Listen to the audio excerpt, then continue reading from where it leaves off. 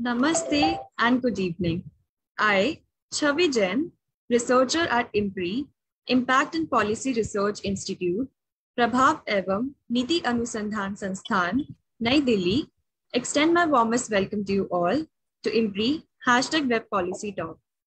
Today, we have gathered here for a panel discussion on disaster resilience, special planning, perspectives on local and regional governance and impact.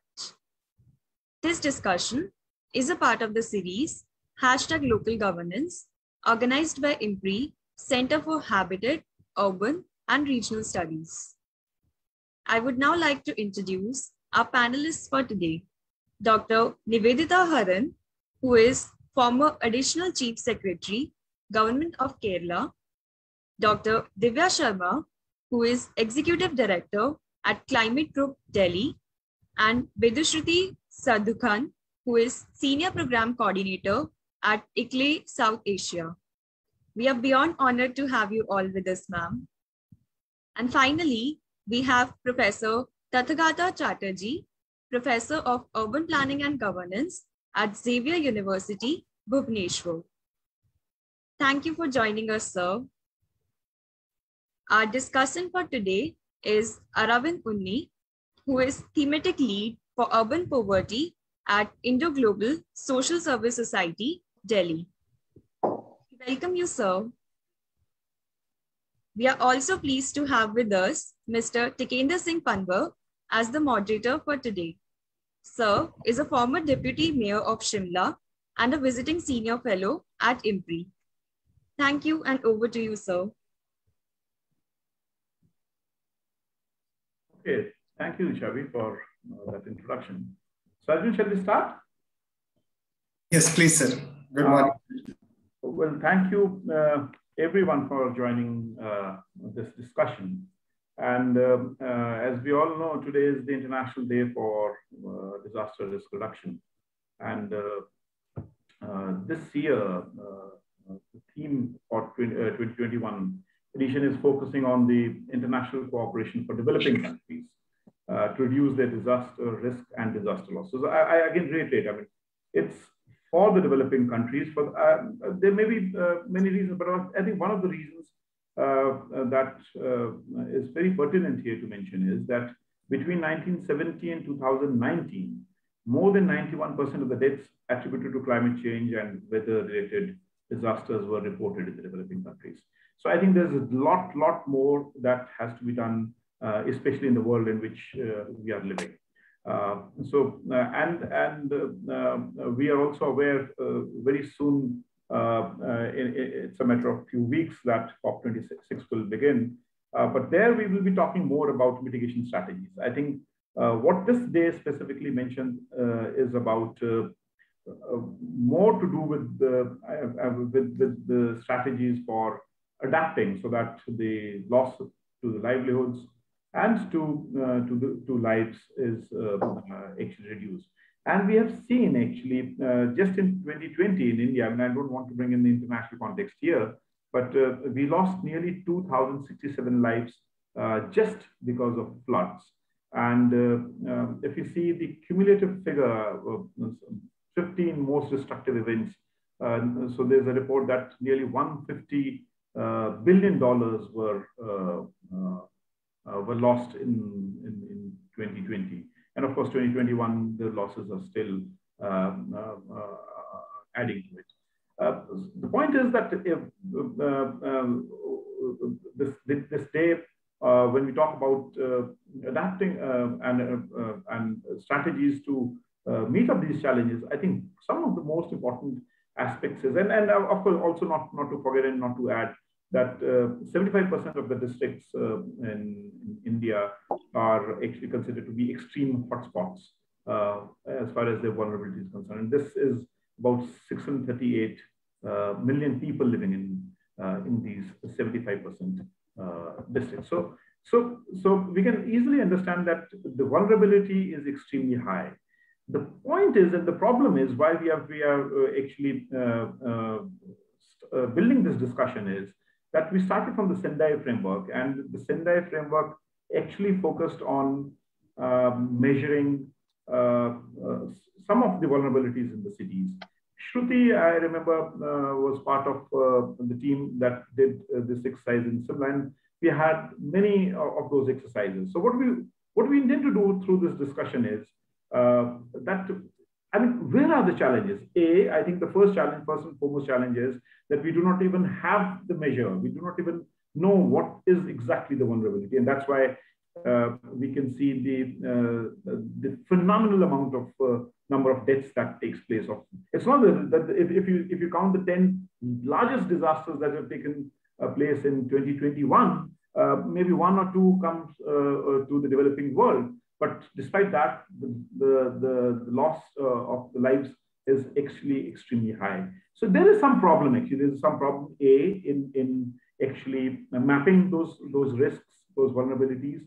B, once we map it, actually what is to be done? I mean, are we able to mainstream even if we have been able to map those vulnerabilities? Because we've seen in so many cities that we have the hazard risk vulnerability assessment. We just saw in Shimla a full 6-story building actually sliding down. So what is it? I mean, where is the problem?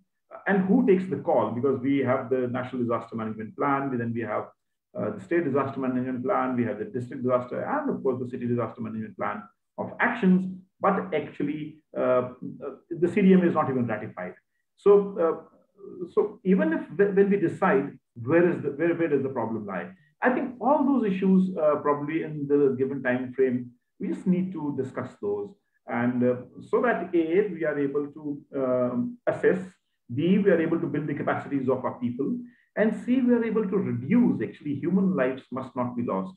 Just because when they can be protected, then they can be saved. I think with these words, I just need to start this discussion. And Professor Tathagata, I would like you, sir, to come in and just explain the overall picture of why this day is very relevant, and not just going by the tokenism of the day, but I think more than that, what is important is what needs to be done.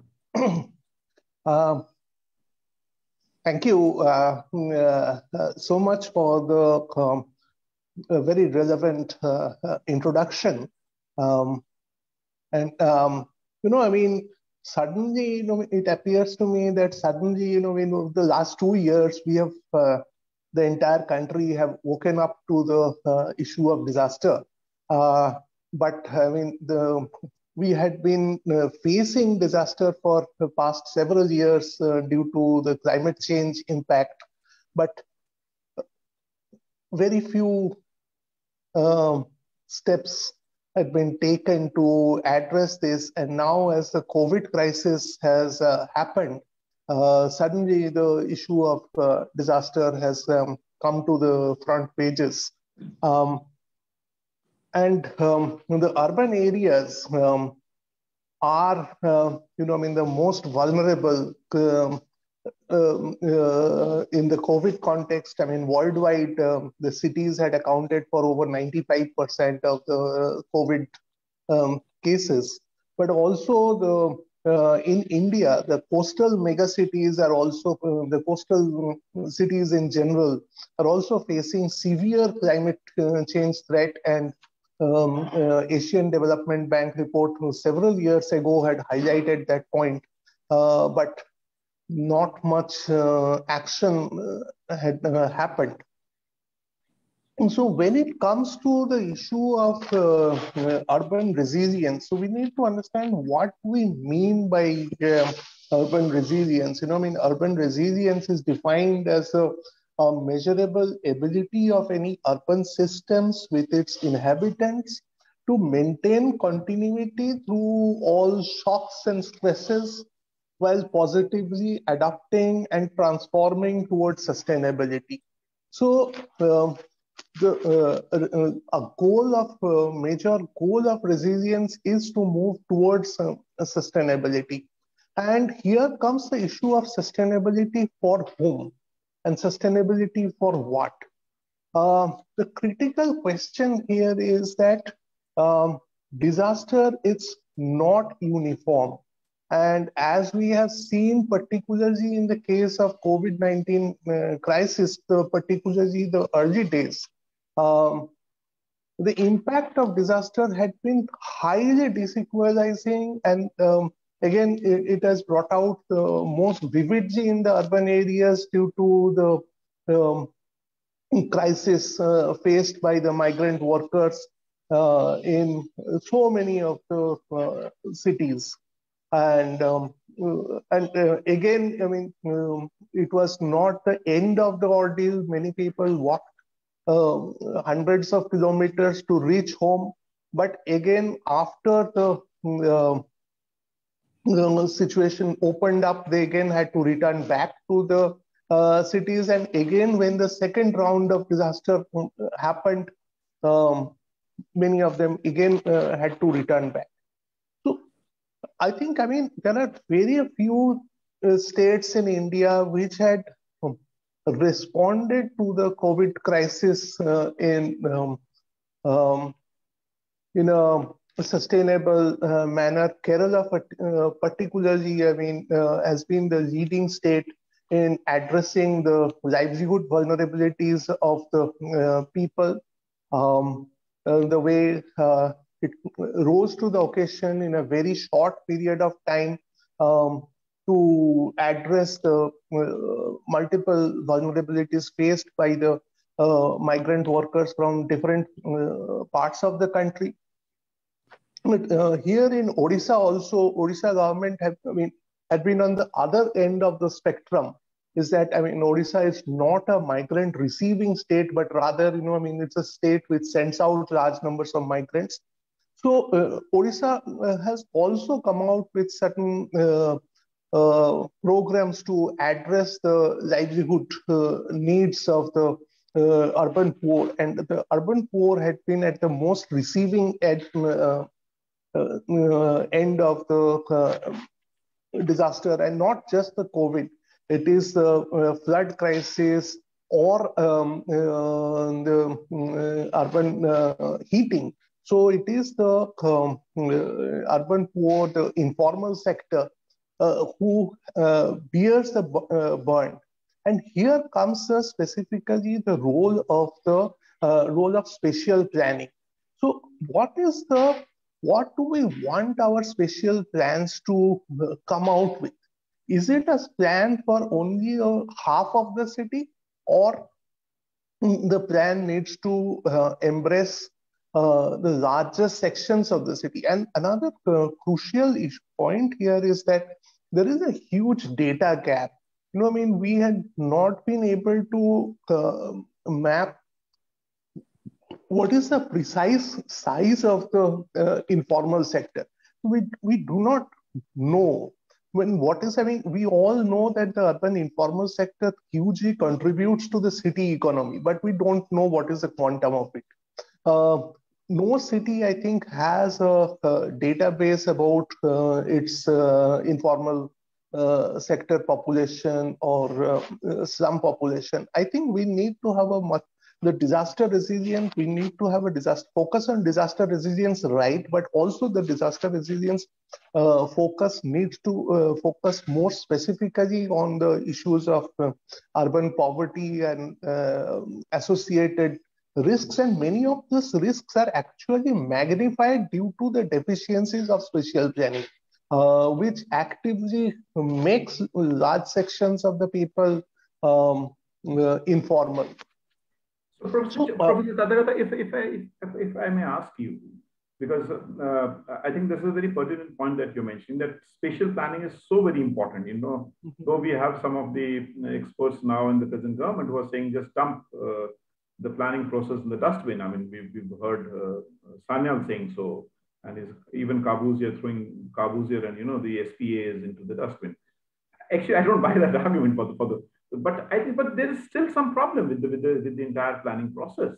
So when you're pointing out this spatial planning issue, and so where is the problem, and what needs to be brought in? I think one major problem issue in spatial planning in India that it has for a very long time focused exclusively on land use categorization. Okay. So land use categorization and the master plans that had been framed based on certain land use classifications had occupied the imagination of the urban planners to a very significant extent. And there had always, I think, been at the back of the mind of the planners and many of the policymakers also, perhaps, is that, the issue of informality is something transient. The issue of it would go away somehow if you plan the city. It is that, we have informality because we are not, because the city is not planned properly. But I think the time has come to mainstream urban informality itself. I mean, before we plan for it. And I mean, this point has been highlighted in the new urban agenda also.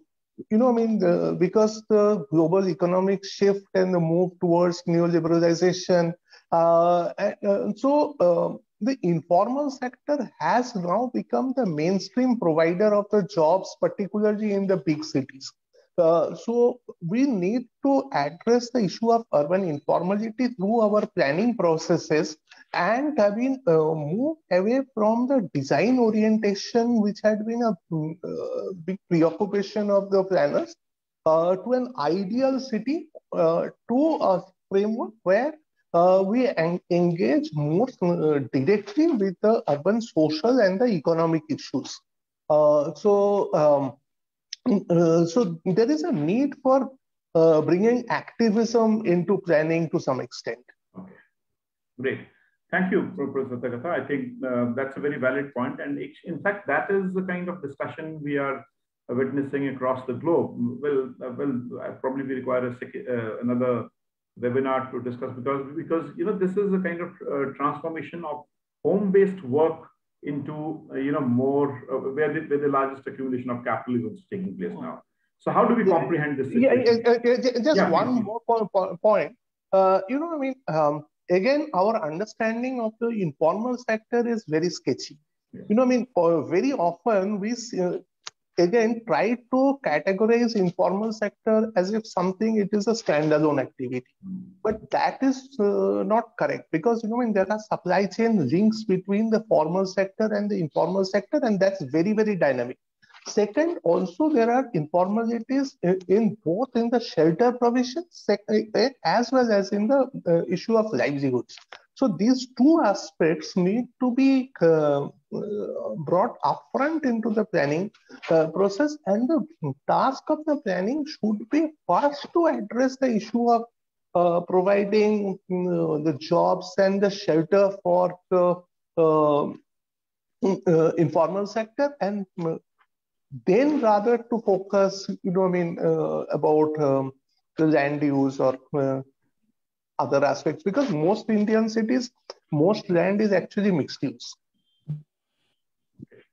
Thank you, Professor Tathagata.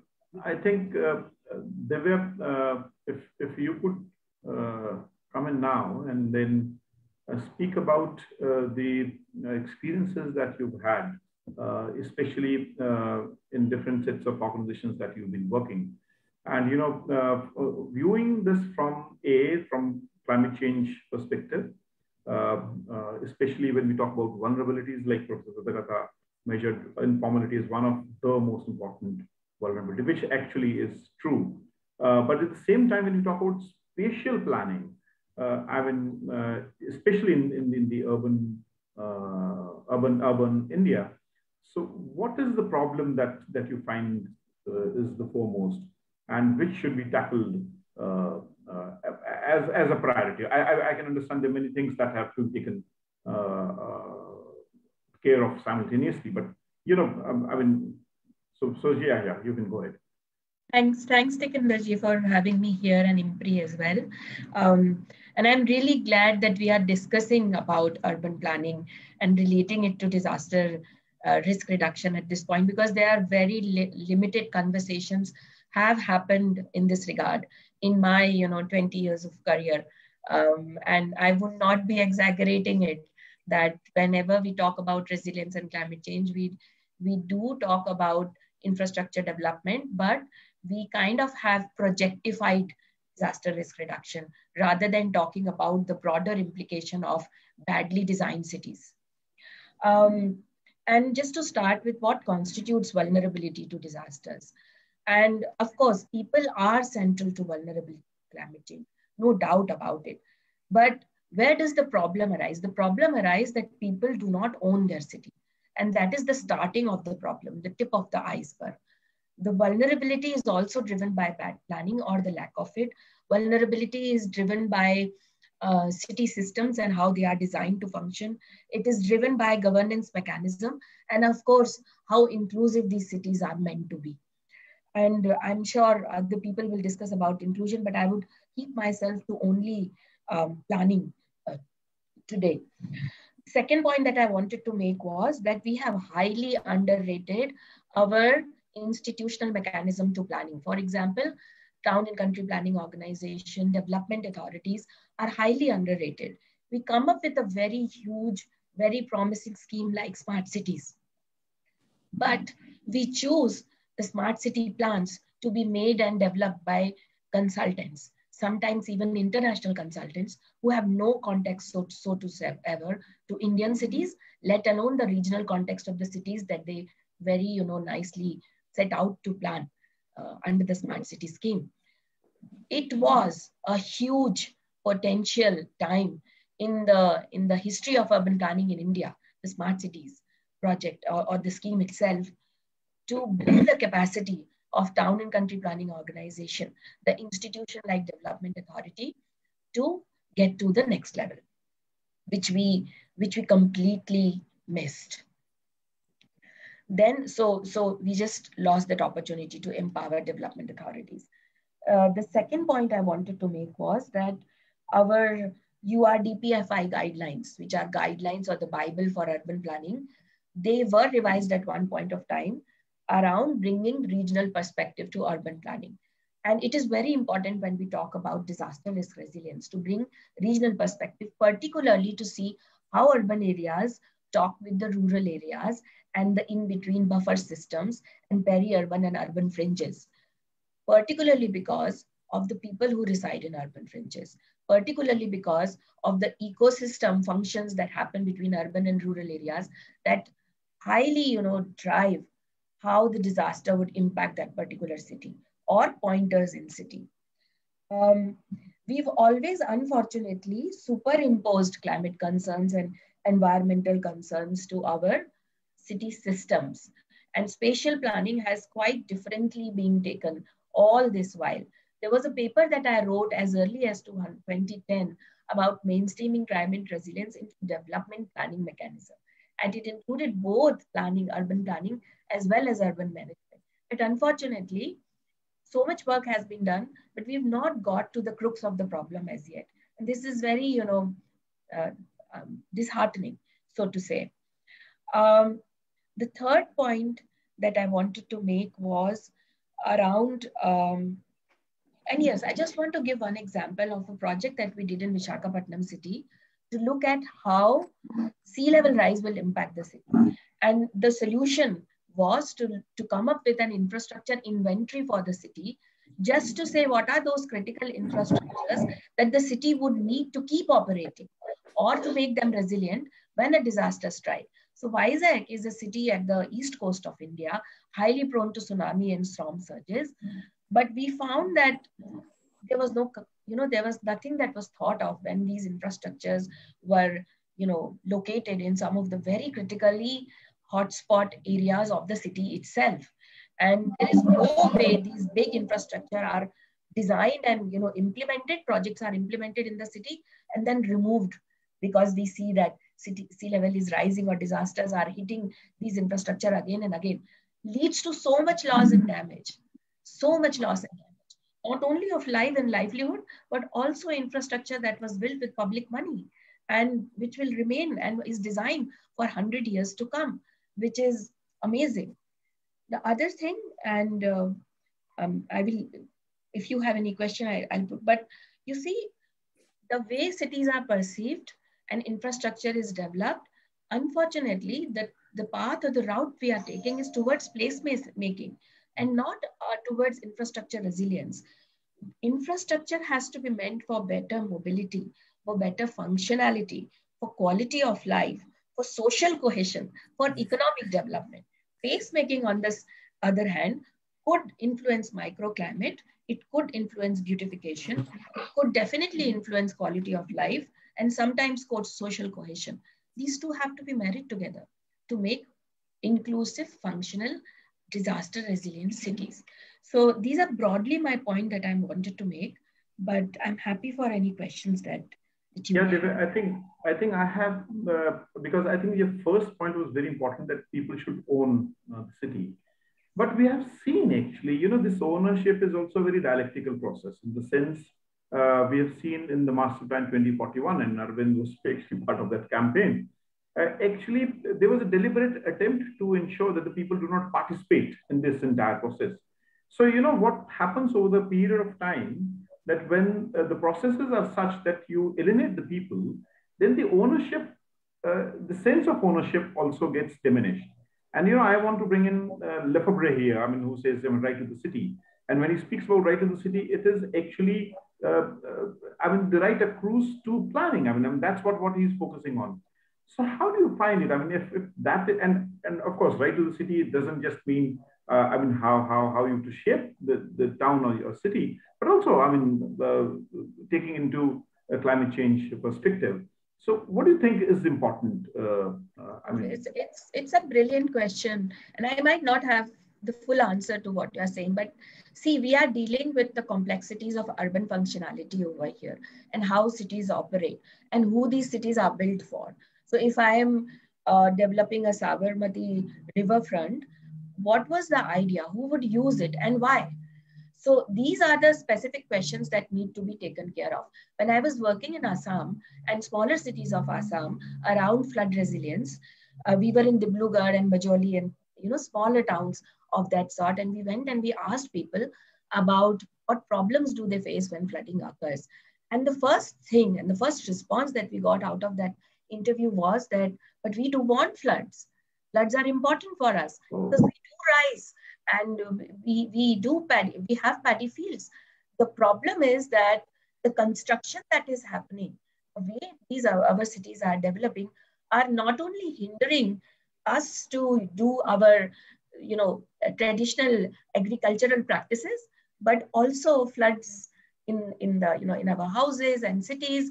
So we are completely disregarding how our nature interacts with the constructed or human planning, and which is very important. And I completely agree, because I talked about complexity and how to bring people.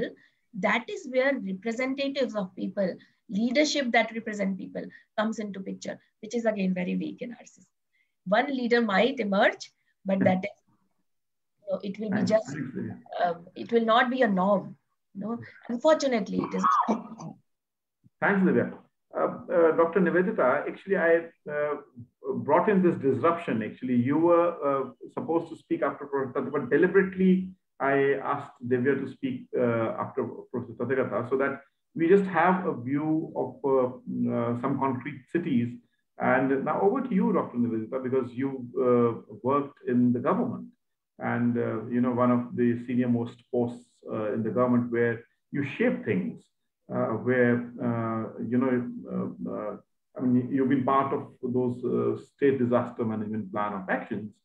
And of course, not to speak about your state, because your state is way ahead as far as the planning process is concerned. But overall, I mean, when you speak about Chennai, and of course, you can bring in those Kerala experiences as well. What do you think is important in the present context when we talk about spatial planning and to reduce our, I mean, to bring in the entire concept of DRR? Thank you, Chairperson.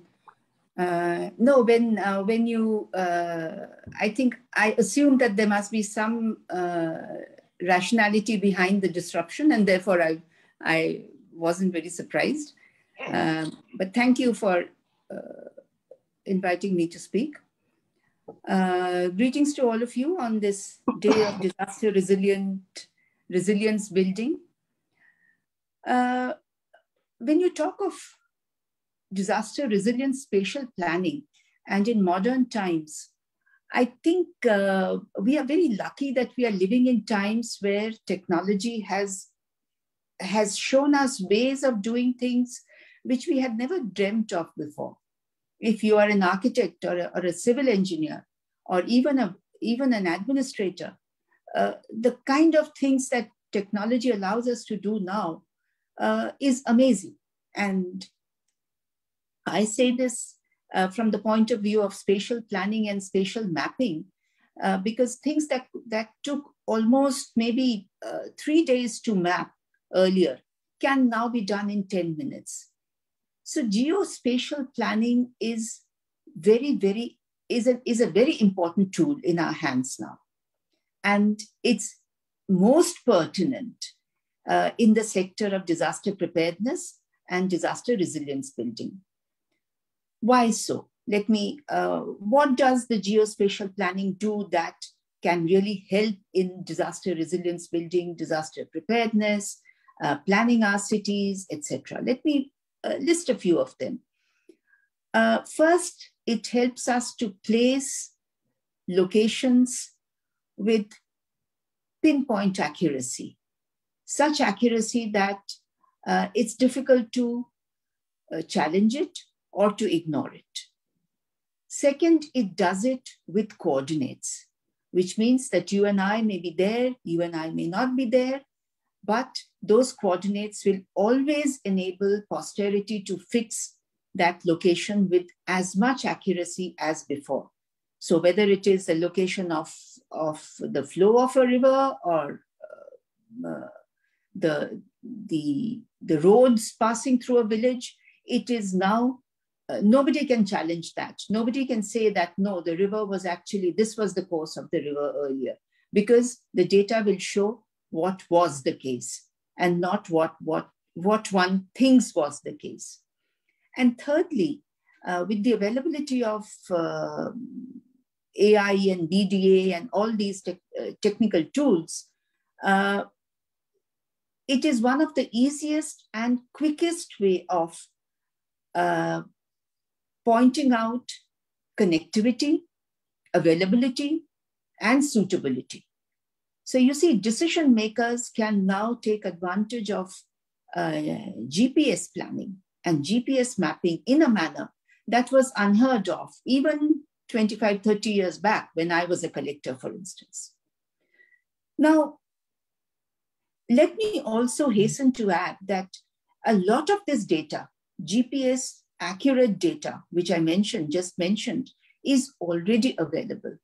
It is available in the context of land management. It is available in the police department on the location of the police stations. It is available in health department, where it is already known. They have already mapped where the hospitals and health centers are located, schools, etc. So what the first speaker mentioned, Professor mentioned about the data gap, sir, I don't think there is a data gap as such. The gap really lies in using the data, sharing the data and using the data. Why do I say that? I say this, and I want to give an example and mention this, that sometime about maybe 10, 12 years ago, we had a severe boat tragedy in Kerala, in Munnar, in a place in the hilly station of Munnar, near Munnar. And the biggest problem at that point for us was to get first focus lights, floodlights, and second, boats. The easiest and quickest way we could get boats and floodlights. And what really helped us was the GPS maps that were available, which showed the location of where the floodlights were available in the nearest police station, in the nearest municipal office, or where the boats were available. So you see, it is one of the best tools that is available now for good decision-making processes. And same thing holds for even more complicated equipment like choppers and ambulances, road earth movers, and so on, which are all required when there is a major disaster. Vulnerability, and I would like to share this with you. One of the best equations that defines vulnerability, explains vulnerability, is the following, which I've come across. Vulnerability is equal to inequality into poverty, of course, divided by awareness plus capacity. Now, if you see each of the factors in this equation have to be handled at the lowest possible level. It cannot be done at the national level or at the state level. It can be discussed, it can be collated, it can be prepared and put into reports. But if you wish to improve the awareness level, you have to do it at the local level, at the panchayat level, at the municipal level, at the ward level, in fact. If you want to improve the capacity of the people in protecting themselves and facing a disaster, it'll have to be at the grassroots level. One of the models I want to mention to you, which was started in Kerala and which then spread to other states also, is what is called the task force models. What was done under that model was very simple. At the lowest level, so whether it is the ward or the panchayat or the municipal level, that's the maximum we went up to. What was done was task forces were set up, and these task forces were supposed to be attending to the following. Not just when a disaster happened, post-disaster, but also for resilience building. 1, medical services. 2, community shelters. 3, the special problems related to the vulnerable sections, especially children, senior citizens, women, etc. And 4th, dissemination of information. We found that nobody could do the dissemination of information better than these task forces, because they were right at the local level and they knew at the grassroots level, and they knew who needed what information, regardless of, rather than spreading information widely, they knew how to target the information sharing. Now, what are the problems in this? Why is it that we still continue to talk about lack of urban planning or not abiding by urban plans and so on, as the previous speakers mentioned? Let me quickly list the problems that come to my mind and that I think should be our target areas. 1, the lack of interdepartmental and interagency coordination. We are a society where we refuse to share information and share data, not because we are willfully wanting not to share, but because we feel that, kyun share kare? Why should we share? The need to share whatever data that we have should be inbuilt in our psyche. So whether it is the mapping of our roads and rivers, whether it is the location of our public services, whether it is the location of our offices, that should all be shareable. And that holds even for the private sector, private hospitals, private availability of expertise, nurses, doctors. That data should be shared, which is not, unfortunately, shared. Second, we have this problem of lack of delegating.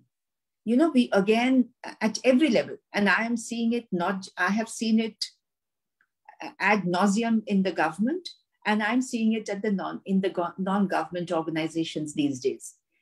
It is always an empire building. We would not like to, there's a resistance towards delegating authority. We have to learn to delegate. And the more we delegate in disasters and disaster management, better will the management be. I can tell you with 100% guarantee. Thirdly, within the local bodies, unfortunately, and that should not be the case, when the Panchayati Raj institutions were thought about, they were supposed to be apolitical. At least after the elections were over, they were supposed to be apolitical. But somehow they have become extremely politicized. And to the extent that if something is to be done in a certain area, in a certain ward, if the mayor happens to be from a certain political party, he would choose a ward where he has won, his party members have won.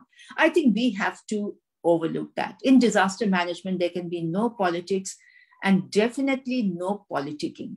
That's out of question. Fourth, like everywhere else, petty corruption. And disasters are most prone to corruption for various reasons. Less questions are asked. The funds are often not audited properly. And a lot of things can be done without following too many procedures and questions being raised.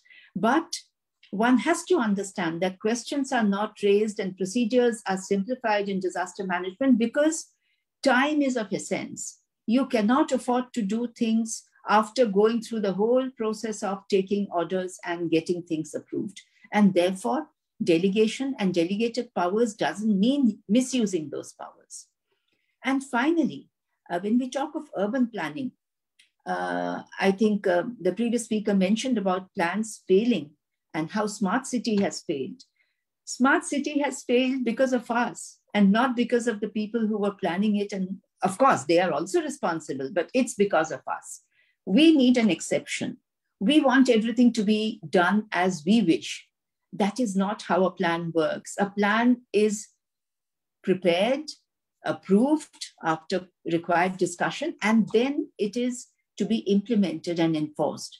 It cannot be based on exceptions. And what comes to mind, and especially seeing that the chairperson in today's discussion is from Himachal, I cannot but mention the orders of the Apex Court, which came sometime in the early 2000s on how planning has to be at the grassroots level and how exceptions cannot be permitted and how public servants have to ensure that anything they do are doing it with a sense of public service and with a sense of public responsibility.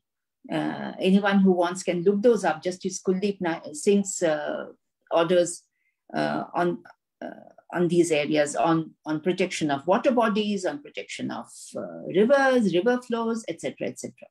So urban planning is very good, but it is as good as we make it out to be. And that is what has happened. I know in Odisha, they have come up with some very good plans on management and rehabilitation of slum dwellers. And I was dealing with them off and on. And I thought that what they are doing is very good, but often the support from the public, from the larger community is lacking. And that, I think, is probably the tragedy of all that we do. We have to get together and we have to ensure that when something is done, it is done with due consideration and with due seriousness and a sense of, togetherness, which often is lacking. I think I've taken enough time. Oh, so thank you. That was interesting, Dr. Nivedita, and in fact, bringing in the perspective of provincial government, how a provincial government functions. But yeah, I think you mentioned some of the important aspects as far as tools are concerned, as far as technology is concerned. We'll discuss that. I think probably Arvind will speak about that because that is also an important aspect. How good is good data? Yeah. So probably later we can talk about that. But thank you, Dr. Nivedita, for really pointing out those 4 or 5 important points and I think what also needs to be done. I think we'll take a question later on, maybe once we have it from the participants here. So over to you, Shruti, if I can see you. And what I think because ICLE is a very large network of cities, where cities actually join this membership. And ICLE has also been responsible to prepare preparing a large number of city plans, measuring the greenhouse gas emission inventories, even measuring hazard risk vulnerability assessments. So you know quite a lot about the complexity of the system, how it functions. So apart from speaking about what you've been doing, and actually in some of the good case studies, actually what is the complexity that needs to be addressed? I think that is more important today when we speak about on DRR, and maybe we could create that space for more discussion. Thank you, Tikenderji. I actually was thinking that I should mention about the problems that, I mean, there are a range of issues that municipalities are facing when it comes to disaster risk reduction. And I mean, our previous speakers have been talking about some of them. Nivedita ji mentioned a range of issues that the government in general is facing. I will try to focus on what the municipalities, the local governments, generally the urban municipalities that I'm working with actually, the kind of issues that I see in these places. So I think the first thing that we see is the capacity level. Not to say that nobody knows anything. They are really highly qualified engineers in the cities, but then they are not really planners. And we haven't actually come across cities which have a very strong planning department, which can actually bring together different departments. Like Nivedita, you was mentioning, there is the interdepartmental coordination is lacking. That we have seen in every city that we work with, to the extent that population data, something as simple as population data, which we would assume that it is just based on census data, even that is sometimes different in different departments. So everybody is following a different population data to do their planning. So, I mean, it's kind of amazing how that can happen in a city. But yeah, that's there. I mean, the technical knowledge, even if it is there, the ability to link that technical knowledge to disaster management, to things like sustainable development goals, to think like climate resilience, these are all upcoming issues, right? They are not, these things were not there 20 years ago when people had started working, and they're always changing. It's always developing. So the ability to link these issues, it's very rare that we see it in municipalities.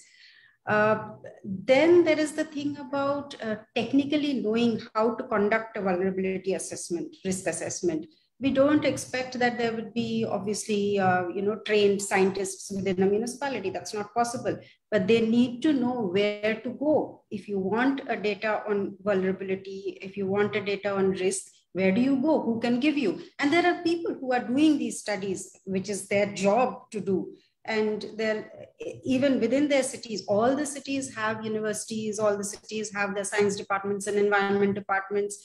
These universities can provide this information. There are people who are researching on these issues. You can always easily reach out to these issues. Nowadays, actually, even government has come up with good reports, and they can be used in the absence of, localized information.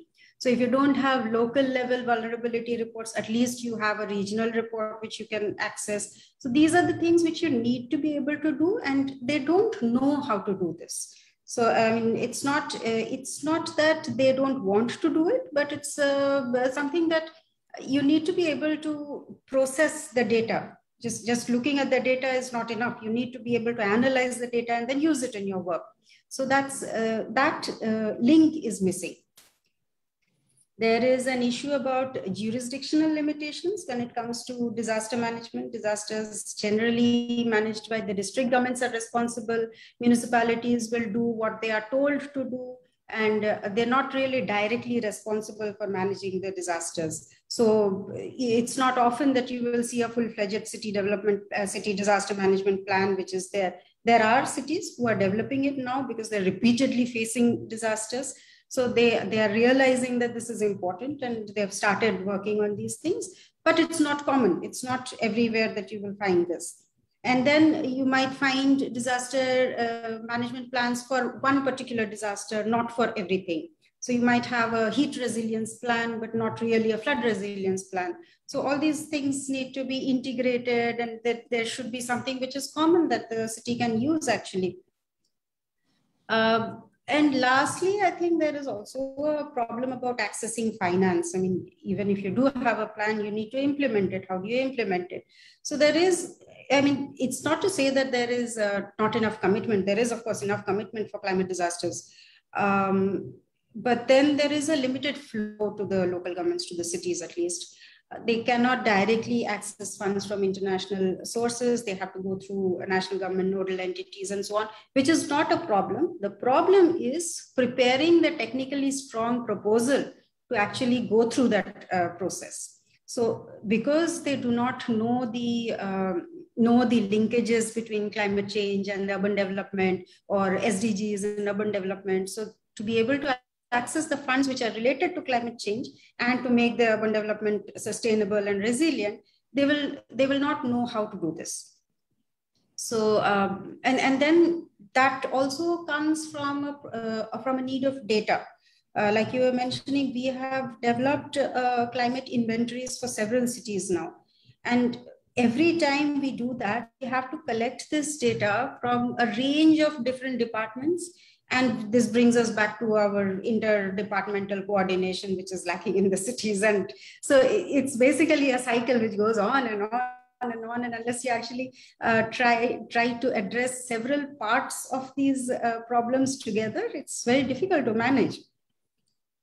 So Shruti, I have a question to you. Actually, what we have seen is, especially with the smart cities, you know, as you're pointing out that you require a scientist, a climatologist, geologist, and a hydrologist, definitely. But what we are witnessing is, because of the push for the infrastructure and what Divya was mentioning, you very rightly mentioned, you know, what we have done is, and I can tell you, there is a congruency between urban flooding in the recent past and the smart cities. Wherever these smart cities infrastructure projects are being constructed, you find urban flooding actually, which was even unheard of in some of these towns earlier. So, so what needs to be done? Because there are reports, but the point is, I can understand, I can even disagree with who prepared it, even if the report is like not too good, but there is a report, okay? But then who owns that report? Because every time you go again, you have another report. Because, you know, that report doesn't actually go into the consciousness of the people, doesn't catch their imagination. And the authorities actually go back to square one and they work with their own tools. I mean, the kind of tools that they have through their own wisdom and what they've been doing, conventionally in the past. How do you break this? How do you bring this disruption so that, you know, hey, there is a document, there is something lying here. Please follow that. Let's not do this in the future. So what should be done? I mean, because, or has any city been able to do it? This is something that we have been trying to do, and this is something that we have been telling cities to do for a long, long time. It's extremely difficult for various reasons. Corruption, like Nivedita ji mentioned, is one, but there are also other reasons, you know, political priorities change, people's understanding change. So once the power changes, then the understanding changes. So 3 years you're working on a particular issue, you come up with a brilliant report, and then the next government comes in and their priorities are completely different. And then that is shelved and something new is going to be worked on. So it's extremely difficult. What we as ICLEI try to do is to see that whatever plans that we make, for one thing, we try to get the municipalities to talk to stakeholders. We tell them that you need to form a stakeholder group. We don't care who you invite, but it needs to have certain categories of people. So there has to be somebody from the universities, there has to be people from the private sector, has to be people from NGOs, communities, etc. So we have a range of people that we need to include whenever we are having these kind of planning discussions. When we help them make their climate resilience plans, we tell them that we will not work with only your environment department. There's one person sitting in the environment department. It's not possible for him to do the entire job. It's not also right, because climate change is a cross-cutting issue. How can that person solve everybody's problems and the other departments will not follow the plan? So what is the point of making this kind of a plan? So what we tell them is that we need to form a core team within the municipality, which includes different departments, and not the heads of the department, because they never have time. So we always try for a middle-level person who will actually sit, and then not very junior also, because then he won't have a clout, but trying to bring a balance between the seniority level and the ability to actually take things forward, to do some work. So this kind of a thing, we try to make these institutions within the municipality. And what we tell them is that any data which is collected, any report that is made, everything needs to be passed by these committees, and everything needs to be vetted by them. So whatever data is presented to them, they need to agree that, okay, yes, this is what we will be following. This is okay, this is acceptable for the city. So that's something that we try to do. We try to encourage them to be more inclusive in their processes. So we have ground level meetings, like ward level meetings and so on, when we are, particularly when we are trying to do, pilots in the city. There we try to engage the community to the maximum extent possible. So those kind of things, we try to engage with women, with any other urban poor people, the migrants, etc., like slum dwellers and so on, try to engage with them regularly. And because like ICLEI works with the municipalities on an ongoing basis, it's not really project-based relationship with the municipalities. So what we basically tell them is that, our project is for 3 years, but we are going to be there with you forever. So that way we try to build the relation with the cities also, so that they can trust us. And we have been able to do that with several cities in India, actually. And they are understanding the technical support that we can provide them. So they understand that we can actually link their projects when they want to do a climate related activity, or some data that the government is asking for, which is climate related, and they don't know what to do with it. They actually come to us. They come to us saying that, help us with this. So we try to do that. We provide these we have some simple tools which the government officials can actually use. And not just for this inclusion mechanism, but also for, integrating the different sectors. How do you actually engage with the different sectors? How do you analyze them? What is the problems that each sector might be facing, say, because of climate change that is happening or will happen in next 20 years? How are you, if you're going to invest in your water supply mechanism, then how do you make that resilient? So if you're going to put in 100 rupees in this, if you can just add 10 rupees more and make it 110 and you make it resilient, so that's worth it.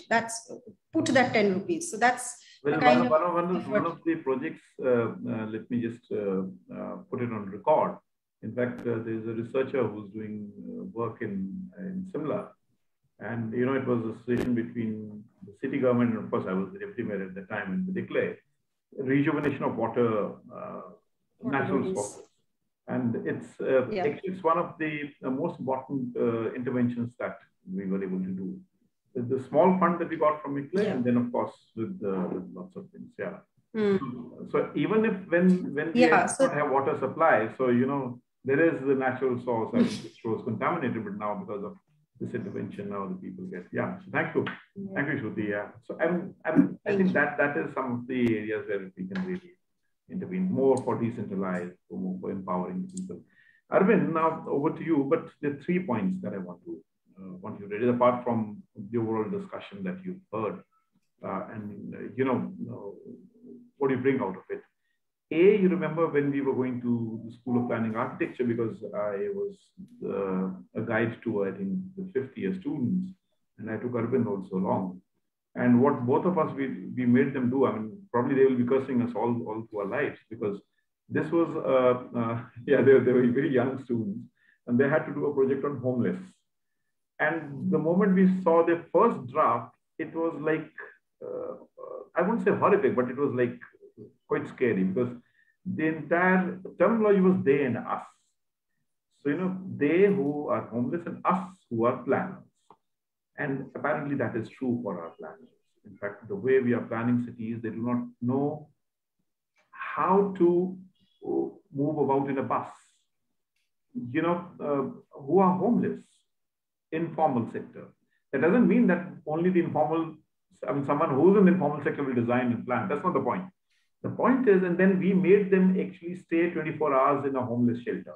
They stayed there, those students, and prepared for one of the finest reports that they could have. So this is actually true because, the parastatals are preparing the development plans of the cities. Right. It's neither political, answerable to the political establishment, nor is it engaging with the people, as Prof. Tathagata also mentioned, and then we have heard Dr. Nivedita also. So what do you do in such a situation? How do people reclaim their right? Right. What Divya was also saying, they should own the people. Two, at a very macro level, what do you do in such a situation? Take, for example, because of the large glass capital around the world, the kind of typologies we've built. If you just go to Delhi, I've been quoting this Lady Harding Medical College. You see the old Lady Harding Medical College, where you have a maternity ward that sustains without an air conditioning facility. But you have a modern building with all those glass typologies where you cannot survive even for a minute without the air conditioning. So this push for glass typology, and now after COVID pandemic, we are realizing it's a disaster that has happened. So probably we'll be revisiting our architects, our designers will be revisiting those designs. What I want you to speak about is, what do you do in such situations? Or as Romy and all have been saying, that go back to the basics, let even planning be done by our local institutions, and quite at the ground level, they are more sustainable.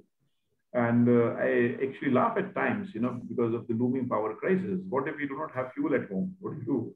What if you're central line? Well, all these are funny questions, but I think these are important questions. Right. When we speak about urban. So yeah, over to you, please. Right. Tikenderji, I think my opinion on let's say both of these questions would actually be that one, reclaiming is very important, because the way our cities are being done, development plans. So one point that I would like, so I'll make the point and then give you examples. So one, reclaiming is absolutely important because planning is a very powerful tool, very useful tool, like the way Nivedita was also mentioning. But the fact is that tool and that usefulness of that tool is being used by a certain section, and a huge majority in our cities are not able to engage with that tool. So that usefulness, usually because it's done in our cities, which is the cities of Global South, that usefulness actually backfires. And the way you have our cities, the way we have right now, is partly the result of a very powerful tool at the hands or in the hands of wrong set of people, institutions, agencies, so on and so forth. One example of that is that even after, as we are nearing 75 years and we have already started the celebrations, I think the latest Niti Aayog report says that around 60% of our cities do not have plans or have outdated plans. Point number one. Point number two is that on the contrary of seeing planning as apolitical, we people who engage with plan, because we work on development plans in cities and with communities, we want to bring back the politics in the plan. So let it be contested, and politics, not the party politics, but the politics of, where is our share? Where is our share to resources? Where is our share to land? Where is our share on the road? So on and so forth. So those are the things that we want to bring back into the discourse. And we are doing it step by step. We don't know how far or how long that will take. but that is the attempt, or that is the direction that we are moving in. So that was my response to, in short, my response to the questions that you posed. I would want to just start and give a couple of examples before, posing a few questions, mostly because we engage not from a disaster management perspective, but especially after a lot of what has happened in the last 1.5 years during COVID, even though IGSS as an organization has a DRR, but it used to mostly focus on rural. I'm absolutely handling urban issues, and I'm a practitioner. So I'm coming in with that perspective. So four instances of what really shook me up, at least personally, on what could be done with disaster risk, resilience, and how do we adapt as we go forward. One, look at wave number 1 that we had in our cities. All the migrants were kind of moving away from the city for very obvious reasons and very obvious and strong reasons that they had. The only place that we could accommodate them were homeless shelters that were already crowded, the shelters that the government does not want to invest in anymore, but they didn't have any other options. So they packed all the migrants in those homeless shelters. But when you have a master plan debate, which you're having right now in Delhi, again, you see that DDA is not interested in making shelters and is fine with that number, because we think that COVID was a rarity and it just happened to be a huge disaster. It might not happen again in life. So why bother? Second, COVID wave 2. Yeah. What we saw in wave 2 in Delhi and many other cities, and sometimes we saw that, smart city control rooms were being used for monitoring, so on and so forth. That's all, I feel, one way of kind of diverting the attention from the real issue. The fact is that at least when I was in Delhi, for 15 days, I couldn't see any government. Local, city, or national. I mean, all were one, or none were present, right? So that is where we really have to think of how do we use the community strength that we have, because at that point, it was only the communities that were working. Point number 3 is that Delhi now just has a draft master plan that's being done. And what you see is, in terms of disaster risk management or response, you only have 2-3 things. One is that you have a reservation for a disaster management unit, which is for every 5 lakh population, you will have a unit. Second, you have a disaster management center at a national, at a city level. It really misses the bus, or like doesn't see the elephant in the room or all around us. It doesn't bring the disaster discourse closer to the climate crisis that we're facing. And for a plan that's being done for the next 20 years, when we are actually debating of 1.5 degree, 2 degree, and how do we control it in the next 3-4 years, you are having a 20-year plan, which does not go beyond refuge spaces or little references to building codes, so on and so forth. And that only talks about flood, fire, and earthquake. This is the context that we're dealing with. My bigger questions that we should think, ask, bring into practice is point number 1. Is don't see disasters now, especially when you have it with climate crisis and the whole equation of disaster changes, is that disaster for urban working class, working poor, urban marginalized is daily. It's a daily disaster that they have. Homeless, when they're out on the streets and they're having to face 45 degrees Celsius temperatures on the street, street vendors doing their work on the street, if they're having to face this temperature on a daily basis. So this is not like a COVID once in a 10-year or like a flood or like a fire. This is a daily occurrence in their lives, which has an impact on their health, livelihood, house, lot of things that we can't even conceptualize at this stage. Point number 1. Point number 2 is that conventional practice, let it be urban planning, because I come from that background, or let it be disaster management, and the whole approach to our cities is fundamentally flawed, because we don't understand that our cities, like Professor Tathagata was mentioning, are majorly informal. Where you stay, where you live, where you work, so on and so forth is informal, right? So there is a hate, neglect, or vilify kind of a response that conventional urban practice, urban planning practice, or disaster management practice has against informality. One, they hate this because all their standards, all the building construction codes are meant for concrete buildings. They're not meant for slums, no? Or even the small fire tender, that design is still stuck on the idea that you want a 6-meter throughway. I mean, you can't do that in Delhi, right? So the fact that the fire tender still doesn't get in your most of the urban settlements, and the fire rages on and causes what it does, but you have not thought of innovative ways of how to deal with it. You are still stuck with that 6-meter thing that you want. So hate, neglect wherever possible, hate it because you're not able to deal with it and your standards don't match. And sometimes you are attacking the informality, which is the predominant mode of city in our urbanization, rather, in our cities. You're attacking informality, saying that they are reason for floods, they are reason for fires, they are reason for so on and so forth. So that mode needs to change. We have to understand that unless we engage, change our standards, change our norms, change the way we look at informality, this is not going any forward. We are in big trouble. Last point is the problem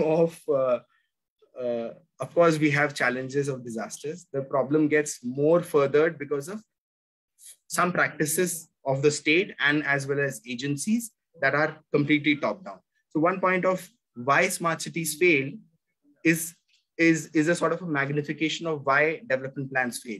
Why they fail is that they don't engage with people, communities, lived realities, they're far away, and done at a city level by experts or so-called experts agencies. Now the smart city, which comes from even farther, has partly failed because it's failed to take even the local elected representatives on board of what you need to do. So you're forcing a very top-down idea, and I completely agree to the point that I think one of our folks mentioned, that unless disaster management is looked from community up, there is absolutely no way that we're going to deal with this and engage with this process.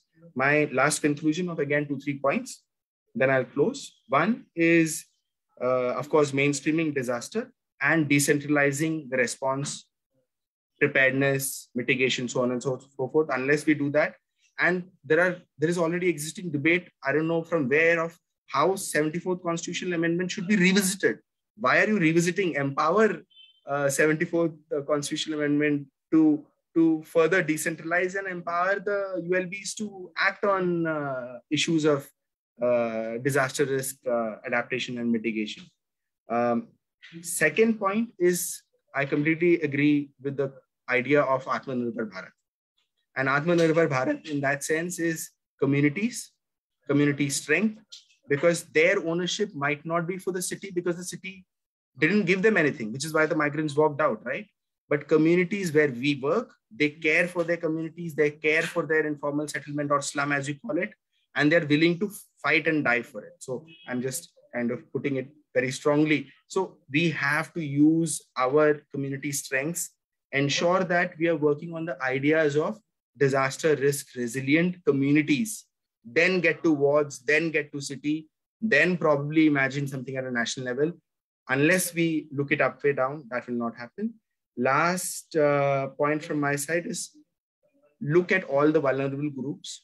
They all have different disasters, their different challenges, and their different contexts. There'll be waste pickers, there'll be informal workers, slums. So all require different responses. One top-down view of how to deal with disasters, building construction codes, n number of things that you have will not work. So hence we need to definitely do a revisit, if possible, on all the NDMA Act. I think high time we thought about it, because when it was conceptualized 15, 20 years ago, that has changed completely. We have to revisit the TCPO planning norms, UDR FPI guidelines, because at the moment they are not even closer to what we really want to do. And we are doing that through 3 ways. I'll close it with that. One is to actually assess, and IGSS and bunch of civil society organizations. One, to really assess and capture what is the impact on the urban poor and marginalized, because we have to really, in a disaster, you have to look at the last people first and get them on board, and then others would be fine. So really capture and assess how different population groups are impacted by a host of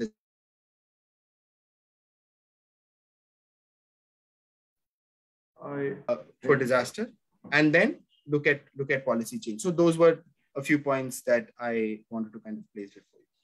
That's it. Okay, I think that's been very nice intervention. And I cannot see any questions, Arjun, in the question box. So what do you do after this, Arjun? Are you there? Go to a way forward round, and all the panelists to respond to many points which you have also raised, sir. So I think we go by that. And Prof. Tathagata. Yes. Yep. Are you there, sir?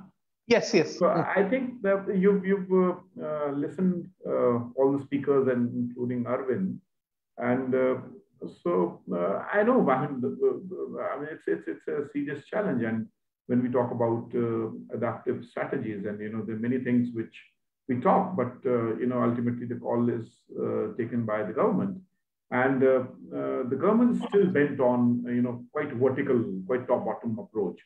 So what should be the way forward? I mean, though we have some very interesting community and bottom-top interventions that we've seen, but we've also seen top-bottom approaches, for example, in Kerala, where they were able to mainstream. I mean, you go to a taluk and to a district, I mean, you can find 15 layers of mapping being done, and that empowerment has taken place of local bodies.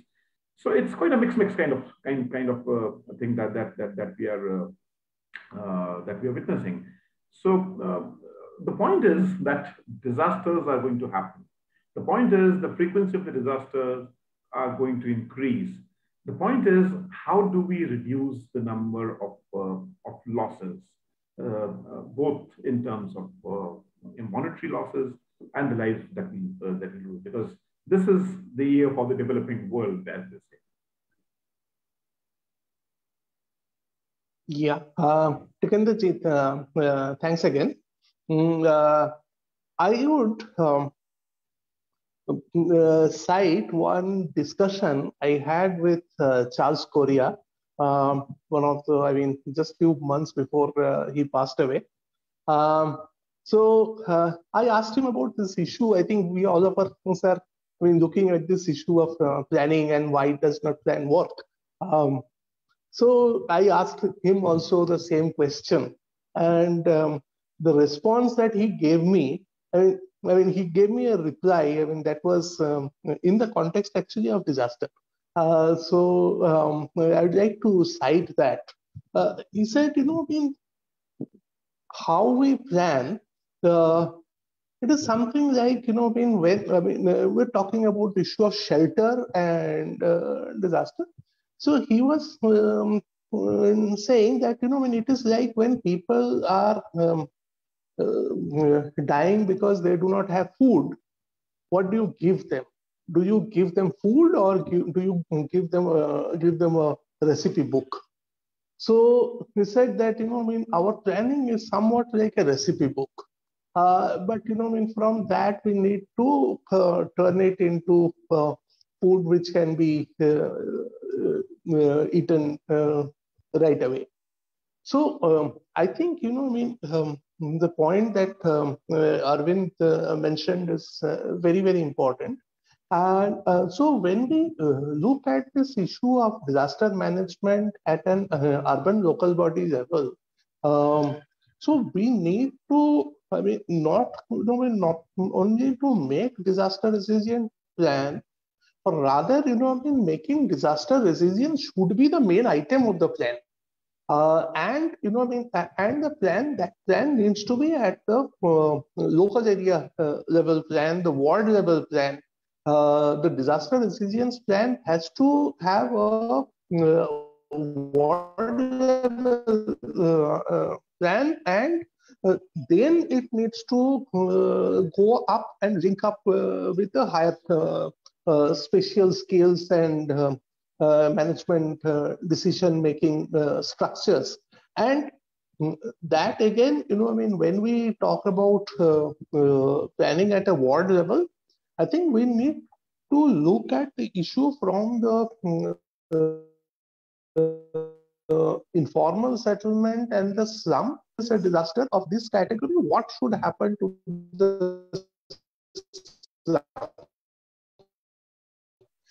In terms of its, again, most cases, what we see in India, that one aspect of disaster is obviously the physical aspect of disaster, life losses, etc. But its lingering impact on the livelihood is often disregarded. So we need to take a sustainable livelihood framework as a part and parcel of the planning process, which unfortunately we don't do. Our planning still remains focused on the physical planning aspect, whereas we need to look the plan from a livelihood aspect, and then look at the issue of how physical capital, financial capital, etc., link up to build on to the livelihood of the people. And so instead of starting from the top, we need to start the plan from the bottom and then go up. But obviously, no city can be completely bottom up. Even a city like, we also need to be practical here. So even a city like Porto Alegre, which is famous for its participatory budgeting, has a budget. Almost half the budget, that is the trunk infrastructure, that is planned through a top-down intervention, whereas the bottom-up local level infrastructure is planned through community level, ward level participatory processes. So I think in Indian cities, we need to strike a balance between these two scales. And third issue is that we often talk about decentralization to a city. The question here is, what do we exactly mean by decentralization? Do we mean decentralization only in terms of administrative devolution of power from the state level to the ULB level? Or we mean a political decentralization? So, because I'm raising this question because we had been discussing the issue of Kerala and Bengal also to an earlier extent, where there was a large amount of political decentralization from the upper tiers to the lower tiers. Whereas in Odisha and many other states, where there had not been any election to the urban local body for the last several years, the ULB's term had expired way back in 2018. Even in Bengal, the ULB term had expired in 2018 and there had not been any elections so far. So when we talk about decentralization without political accountability, without elections, so are we not, just doing only some kind of administrative stepping down? I think, we need to match that administrative stepping down with bottom-up political empowerment. Thank you, Professor. Dr. Nivedita, your last words, if you're there, for the way forward. The bandwidth was poor. I was not hearing very clearly, so I had switched off my video. Yeah, I think it was interesting listening to all of you and, hearing what the ideas were and what was shared and knowing where it was coming from. But I think all of us agree that the vulnerability, to reduce vulnerability, one has to tackle poverty. Yes, of course, that goes without saying. But at the same time, one must make sure that that attempt starts at the lower level also, at the grassroots level also. I think that is something that we all agree upon. And the second point that I think all of us are agreeing upon is that the planning process is, of course, important, but then it has to follow the procedure and has to take in the inputs from all possible stakeholders. I have to sound a word of caution here, because having been part of one of the master plans of Delhi, I remember, it's not often very easy or very advisable to take too much advice from the so-called stakeholders or the general public. Because one has, even if one does that, one should know where it is coming from. Because all of you familiar with Delhi would know that there are a lot of vested interests amongst all kinds of, all sections of society.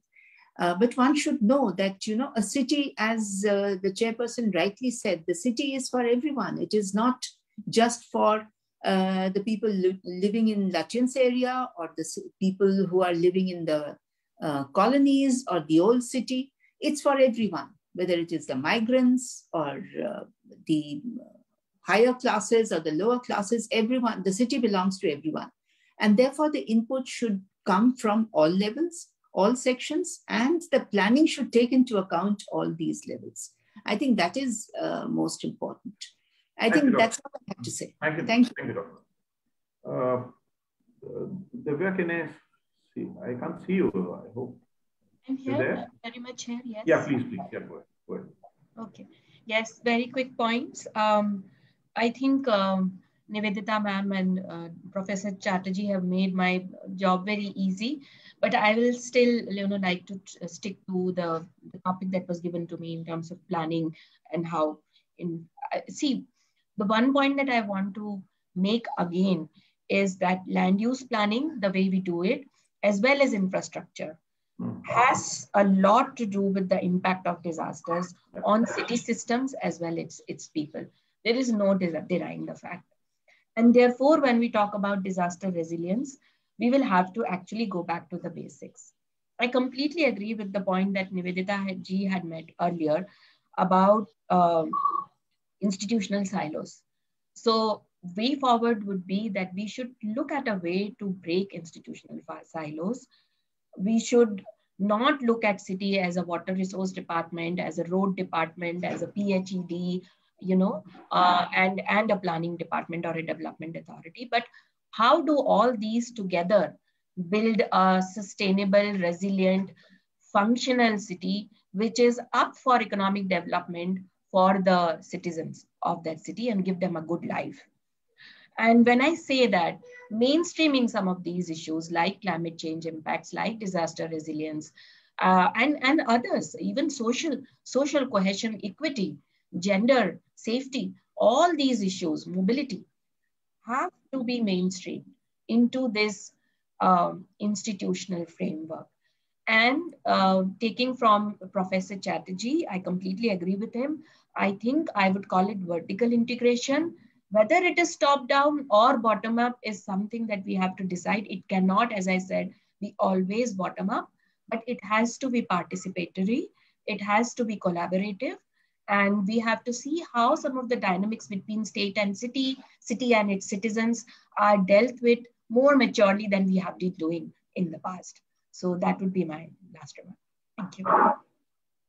Shruti, if you want to add something. I think all that I wanted to say has already been said by my previous speakers. So I'll just leave with maybe one point that, municipalities, local governments, they need to understand the cross-cutting nature of disasters and climate resilience and urban development. So what they need to do is basically to integrate these concepts in a more, more than what they're doing right now. And one of the major, breakthroughs that cities can actually do, or what we have seen is that if we can somehow get these plans, the action plans that are being prepared, if we can get it into the municipal budgets, that helps them to start this integration with urban development and with climate resilience. That actually, because they don't really, not always do they have a separate budget for climate resilience, separate budget for environment and so on.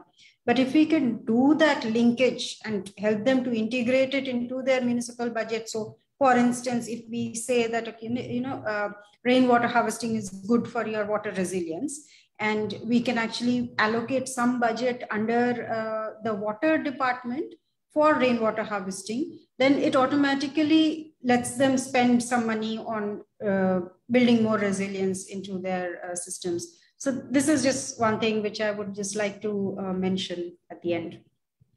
Thank you. Arvind, your last words, and then probably Arjun will take over. Yeah. Okay. So my last words would be that, like, picking the exact case of Delhi, the point that Nivedita mentioned. So the last plan had local area plan provision, which meant that you could actually do a lot of things in the local at the local level, involve communities and work with people's groups. This plan, for some reason that is not revealed to us or anyone, does not have the provision of local area.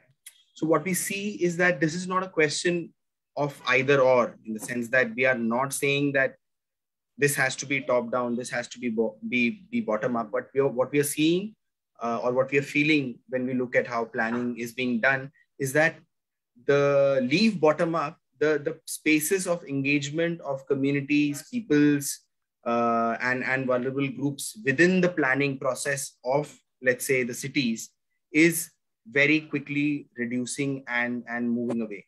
And smart cities being one very clear example of how it's even furthering away from the people and their needs.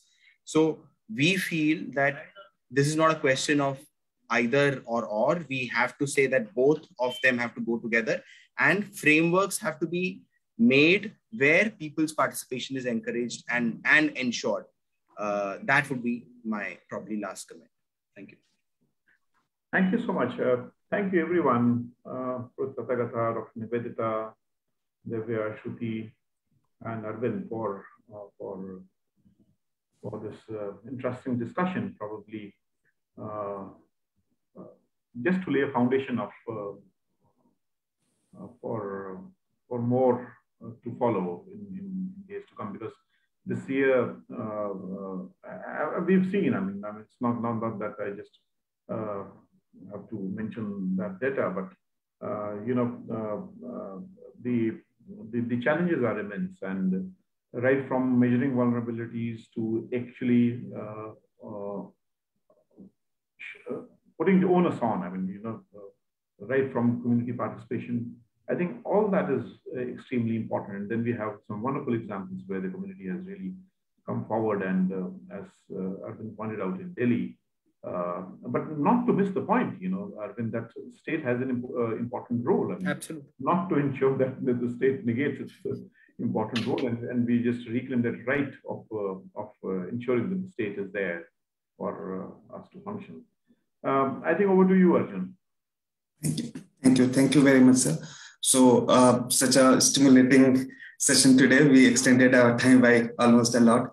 But thank you very much for joining today on the occasion of International Day for Disaster Risk Reduction. On behalf of IMPRI Center for Habitat, Urban and Regional Studies, I thank all of you for joining us today on this very pertinent panel discussion on disaster resilient spatial planning, perspective on local and regional governance and impact. And I would like to thank each one of you, our panelists, Dr. Divya Sharma ma'am, Dr. Nivedita Haran ma'am, Prof. Tathagata Chatterji sir, Bedoshruti Sadhukhan ma'am, and Arvindoni for joining in this very excellent discussion, I would say, very calm also. And thank you so much to our moderator, Tikender Panwar sir, for leading this important deliberation and encouraging us to do so. I would also like to thank those who joined here on YouTube and later watch on YouTube, and those who will be watching in Facebook and or listening to our podcast. Thank you all the participants, and I wish you all a very nice day, and we hope that you tune into our future episodes of Web Policy Talk. Thank you and have a nice day. Thank you. Thank you. Thank you. Thank you. Thank you. Thank you.